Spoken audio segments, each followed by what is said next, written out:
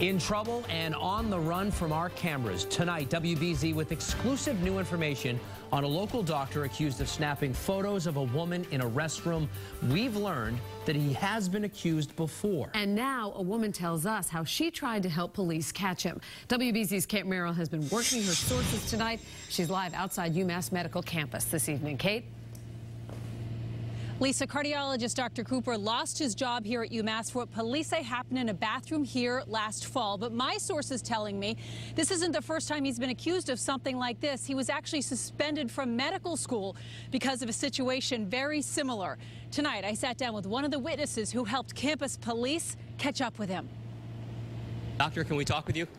That's Dr. Marcus Cooper sprinting from our cameras, the Worcester cardiologist refusing to talk to us about charges that he snapped cell phone pictures of a student in the bathroom. Gentlemen, can we talk about this? But minutes earlier, the prosecutor said plenty. At that time, she observed what she described as nothing and a camera lens of a phone pointing down towards her as she used the bathroom.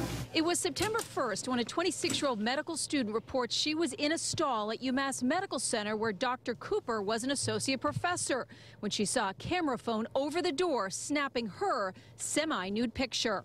She was very upset. Yeah, she was crying and she was really distressed. Claudia Fellini, a research assistant professor at UMass, was there in the hallway when it happened. It was really shocking. I didn't expect anything like that. She tells us she tried to help the victim, chasing after Dr. Cooper when he refused to stop. I was really shocked, so I tried to run after him, but we just lost sight of him. But according to my sources, this is not the first time Dr. Cooper has been accused of something like this. Back in 1994, when he was a medical student at Johns Hopkins, he was suspended for a year, and according to my sources, it was for putting a mirror under a bathroom stall. He even had to write a letter of apology. Like his client, his lawyer wouldn't say much. His employer, though, UMass Medical Center, will only say he no longer works there.